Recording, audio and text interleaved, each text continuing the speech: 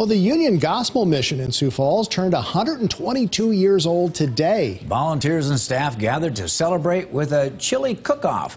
The winner received a $122 cash prize in honor of the mission's birthday and the work that it does for the community. Today is a way to give back by doing a chili cook-off with our donors, partners, volunteers, area churches that are involved at doing chapel or ministry. So we've invited them, but also the community so that they can come and see what do we do at the mission. Now, Catherine Van Zee won the chili cook-off. She's the director of the Women's Center in Sioux Falls.